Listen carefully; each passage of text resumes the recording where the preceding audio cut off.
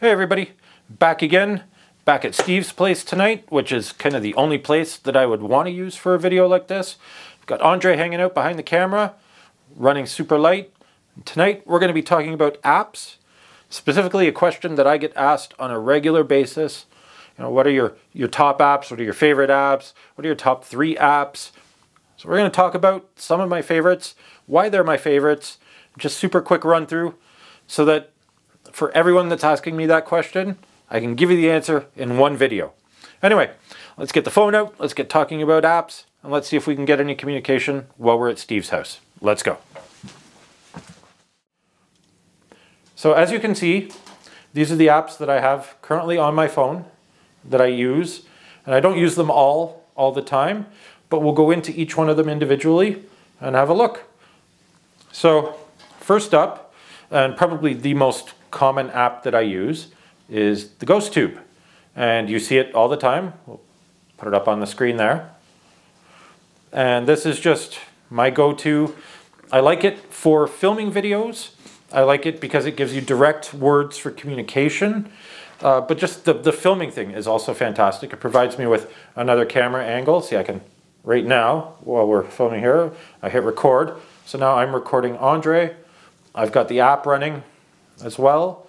We're trying to get communications. I have no volume on my phone. Not that we're getting any communication right now anyway, but let's, where's my volume switch? There it is. So I'll put the volume up just while we're in this app. So it just, door. Yeah, we came through the front door. But the last time I was actually in this house by myself, Ghost Tube said Andre. It was actually the first thing it said. So it misses me. So yeah, this is just, it provides you with that filming look so you can film through it and get direct communication.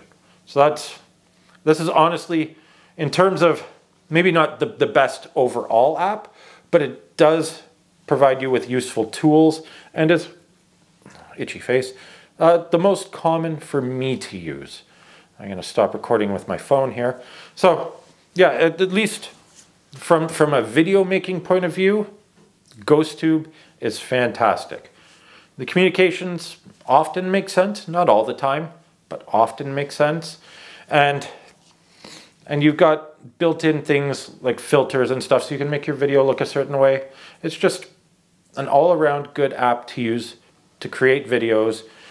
And I don't know, I like it. I do a lot of my shorts with it. So first off, and Undecided. Undecided. We've decided. You're good, you Ghost Tube. You are good. Yeah, it just... Gone away. What? I don't want to go away. We want to talk about apps. Is Steve here tonight? Stroke. Suddenly it's just become very active. Is Steve here tonight? I'm not recording through it anymore, but anyway, in this list of apps, in no particular order, just... Make a noise. We made noise. Can you make a noise? Now we have to listen. Closet. We can go to a closet. That's probably a closet over there, and when Laura was in here recently, she felt like her hand was being touched. Is that where you are? Over there? I know I'm pointing the phone that way, but I'm not actually recording through the app right now. I'm just pointing the phone that way. Closet. Anyway, I'm going to resume my video now, Ghost Tube, if that's okay. If you want to talk more, though, please feel free. Time. We have time. So as you can see, Ghost Tube communicating. I'm actually going to close it there, just so that we can finish this little segment about Ghost Tube. So yes, you get communications like that. You get to record through it. It is the main app that I use as a video maker, just because it gives you that filming option. And I can actually film other devices through Ghost Tube. So just from that dimension, and you heard the communication there, Ghost Tube, probably the #1 app I use. Anyway, let's move to a different area of the house and we'll talk about some of the other apps. Let's go. Okay, so you can see a few more ghost tube apps there. There's Vox, there is SLS, and Seer. So let's quickly talk about those apps. So with Vox, and I'll bring it up here quick, again, we can record through the app, and I'll just show it on the screen there. You get to stare at Andre. So Vox is an app that I've used from time to time, and I don't want to get as interrupted by it here, so I'll turn it down. But we have had interesting results with it. At Steve's place here, actually, the first time I ever tried Vox, I got the name Steve, which was really interesting. It's an app I use from time to time. It gives you interesting feedback. I won't say it's 100% accurate, but I won't say any app, period, or any device, period, in the paranormal world is 100% accurate. So it's a fun one to play with. You can get some interesting results. It's a lot like a spirit box in that you're going to get a fair bit of nonsense as well. So it's a matter of making sense of it all. The other ghost tube app is SLS, and I will actually film Andre through that one and put it up on the side of the screen here, just so that you can see what SLS is doing. So we've got a stick figure there for Andre.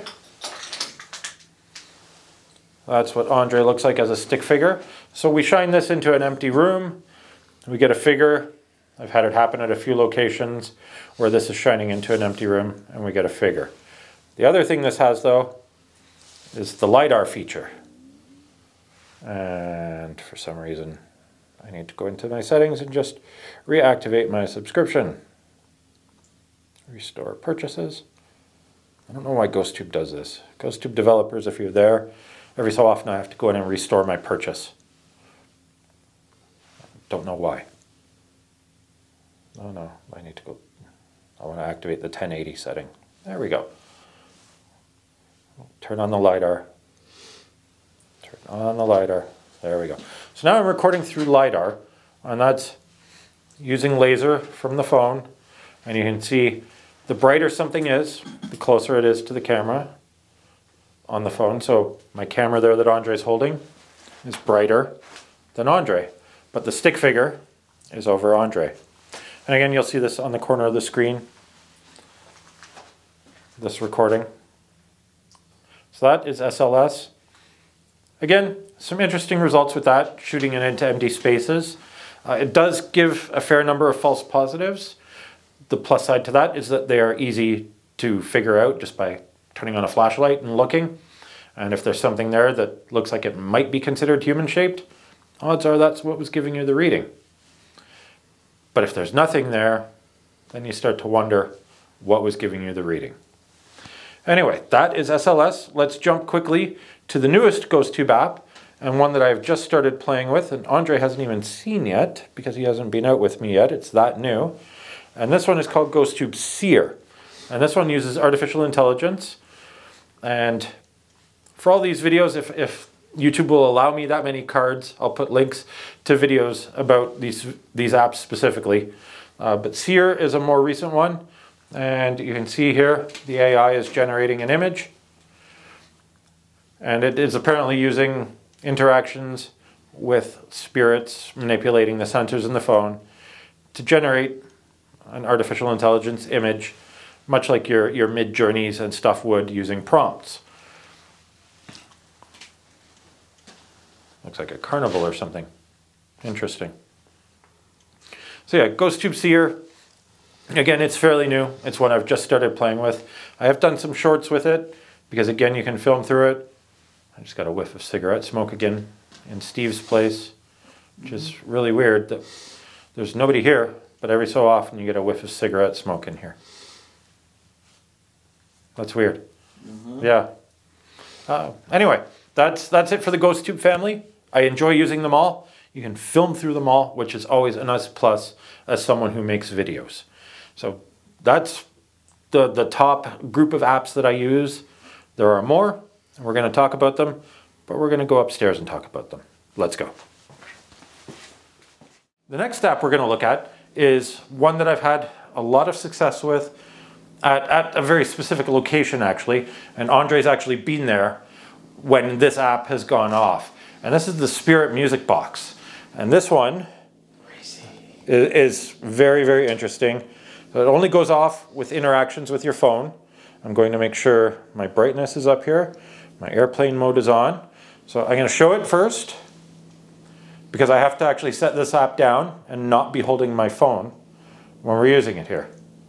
Well, let me know you've got focus and showing it? Yep. Okay, cool. So we're going to set it down. And Andre, if you can bring the camera in on the app now, and I'll keep talking. I'm going to hit the start button, and we'll just see if we get anything here. I don't know if we will here or not. But so basically what we're doing is we're waiting for interactions with the phone. If I touch the phone, you can see the gyro and the movement going. I turn down the volume. Yep. And I put the volume back up. So my hand over the phone, nothing. Around the phone, nothing. If I bring this light, I'm just going to reach across here. The light has a battery. So the battery and the light is affecting things. Move it away. Hit the vibration. Yep. Why did the compass go there? There was nothing by it. Can you do that again? Can you make it go off again, please? See. So the gyro and the movement lit up when I hit the desk. I'll do it again. It's dusty. So basically, if anything interacts with your phone, the music plays. So it's fantastic if you want to leave it set up somewhere. It's loud enough that you can hear it. We've had it going in a room and left that room to do something else, and it's gone off in a room where it's been by itself. It's gone off by itself while we were standing there watching it and could not figure out why it was going off. So in terms of video making, it's not a video app, but it is an interesting app, and it does take direct intervention for something to happen. If nothing happens to your phone, nothing is going to happen with the app. So as an investigative tool, it has use. And that's why I like it. I'm just going to change the light setup there. It's an app I enjoy using. It's an app that has given some very interesting results so far, and I will continue to use, and is on the list of apps that I use on a pretty regular basis. Anyway, if we can bring that back up, I'm going to close out of that, get back to normal phone mode here, and we'll go into the next app by the same developer, and the developer is Spotted Ghosts. They actually gave me a copy of Spirit Music Box to try, so that you watch that video. I'll throw the card up in the corner too, if I have enough space for all the cards in this video. But another app they make is called Spirit Talker, and I will show that one quick. And this one, I know there are mixed reviews on. There are some people that really like it, some people not so much. I do like to use it from time to time. I keep it on my phone as a regular app, and I will turn it on and turn the magnetometer on. And it is very much like GhostTube in that it generates words. You cannot film through it, but it does the word generation, and I have had some pretty interesting words come out of it in the past. That said, I've also had some words that seem very, very random come out of it. So it's very much a take it or leave it kind of thing. I don't know. I do enjoy it. I've had people tell me that the EMF on their older phones crashes the app a lot. So one guy actually messaged me today asking if I knew how he could get a refund because the app doesn't work. I don't, sorry. But for me, I haven't had any issues with it crashing. The results seem legit, and the developer seems like a legit ghost hunter type guy. So I like it. That's not to say that I don't question some of the things it gives. So I'll stop it here. There's no point in running it. We will close it. And there's one more app that I keep on my phone regularly. So let's go to the kitchen. We'll try that one out and we'll wrap up this video. Let's go. So the final app, and this is another regular one that I keep on my phone, is again another newer one that I have invested in. This is a straight up tool. It is called the Ghost Paranormal Science Toolkit M3. So I think if you just look up a Ghost Science M3 on the App Store, you'll find this one. And this is just a whole suite of tools. So we've got audio recording and level monitoring, EMF, EVP, a geoscope, various cameras, LiDAR, SLS, barometer. It's just a whole suite of tools that can be used. So I'm going to set it down so Andre can show it to you with the camera, and we can take a look at a couple of the things in here and just see if we get anything while we're standing here and show you some of the stuff in this one. So if we set it down, you see this is your main screen. We can go into the dashboard view and turn it on. And if I talk, you see the audio go up. It's got a light meter, which is the lux. So if I bring, I'm just going to grab light, you can see the lux meter going up. So it's measuring the light. There's just a whole suite of tools measuring things as we go here. And you can go into each of these tools individually and calibrate them and customize them. This is just an overall dashboard view. So if I stop it, hit the back button, let's do it this way, back button. So say we go into audio, turn on the audio, and now we're monitoring audio levels. You can see all the waveforms. You can see everything going. We can record. It's just very, very useful. So we can sit here in the quiet for a second.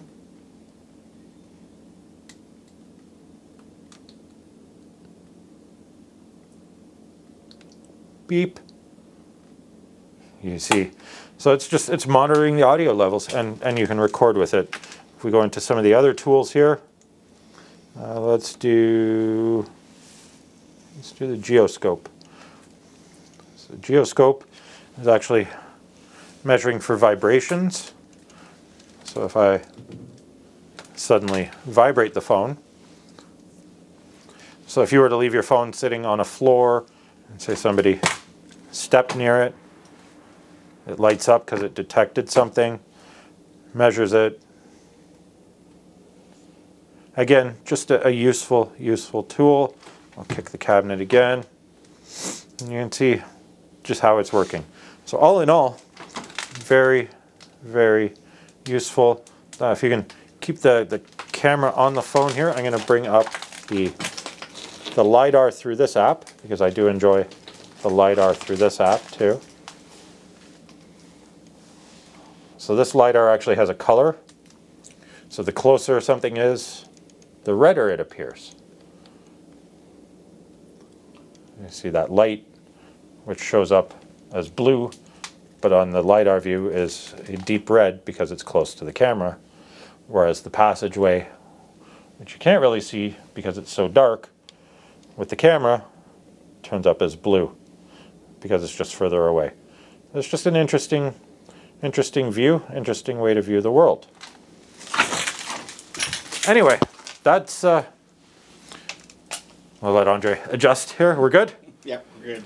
That's it for the apps. Let's close this out and move on. Let's go.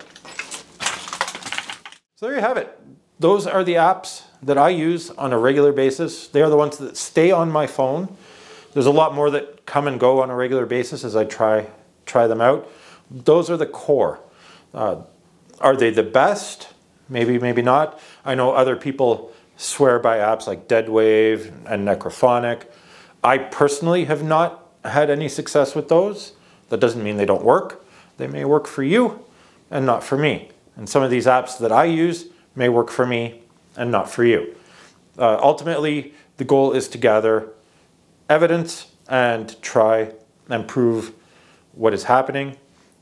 Whatever tool or method you use to do that, if you can repeat it and do it again and again, and it works for you, then gather the evidence. The tool doesn't matter if you can repeat it and make it make sense, and just repeating. I'm going to keep repeating. Get repeatability, but also find something you're comfortable with. So these are the apps that I use. I would recommend personally any of them to any investigator. I know some people don't like some of them already. I've had that in my comments. Fair. I'm not going to hate you because you don't like, or I'm not going to not like you or hate you because of an app that I like that you don't. We can just agree to disagree and move on. And you use what works for you. I use what works for me. Anyway, that's to answer one of the most common questions I get on this channel is what apps do I like? What apps do I recommend? What apps do I consider the best? I don't consider any one app the best. They all have to be used together in various ways to generate evidence. Anyway, if you like these app videos, please hit that like button, hit that subscribe button. Let me know if you've got any apps that you've tried and had success with that you want me to give a try to. And we'll see you in the next one. Let's find something.